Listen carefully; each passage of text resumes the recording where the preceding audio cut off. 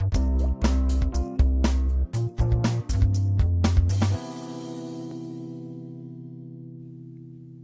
this is Mike Callahan, Dr. FileFinder, and welcome to your Butterscotch.com tutorial on how you can get Gmail notifications in Google Chrome.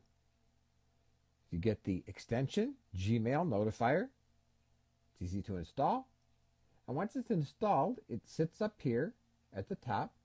It shows exactly how many unread messages I have. But on top of that, what makes it very cool is that you can click on it and it'll show you a preview of what's in it. You can read the mail, you can delete it, you can mark something as spam, or you can archive it. You can also click on the plus to show the full message, and you can also reply to the mail without really having to open it. So this is a great way that you can handle your Gmail, and you can see I don't have to be in Gmail in my browser. It just sits up here at the top of my browser and lets me check my mail. If all my email is gone, it creates a little sound when the mail comes in, so I know there's something new. So this is a quick, easy way to be able to deal with your Gmail.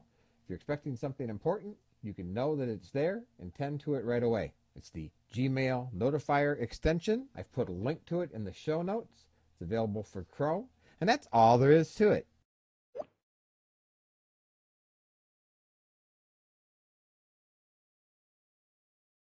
Hey, this is Doc. If you're looking for a cheap and easy way to put your own content on the web, go get domain names from hover.com. Just visit hover.com/butterscotch and you'll get 10% off and support shows like these. Thanks.